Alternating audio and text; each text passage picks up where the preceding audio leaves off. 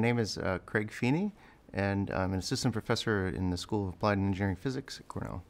I'm a physicist, a condensed matter physicist, a materials physicist, we really want to get specific, who is interested in this problem of materials design and materials discovery. Being able to identify and discover new materials that have the properties that you want them to have. How do we do it?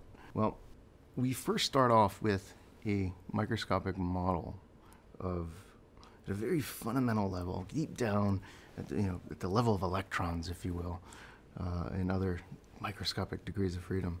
What we do then is to start thinking about how to construct a real material that would have those interactions. Everybody has an iPhone or a computer or some piece of technology that fits in their pocket and they can store every MP3 in their entire library in some very small area. So how is that possible? It's because of advances in memory technology, how we store information. Right? And this has sort of exploded in the last 10 years or so. The basic physics behind it is storing all of that information in, say, little magnetic bits. What would be truly a technological breakthrough, if you will, is to be able to access that information not with a magnetic field, but with an electric field, a voltage. Why? Because you use much less power when you apply an electric field than you would having to run a current through this bit and to access that information. So this idea of electric field or voltage-controlled magnetism is a challenging technological problem that could have huge benefits for the next generation or 2 or 3 generations in the future of storage devices.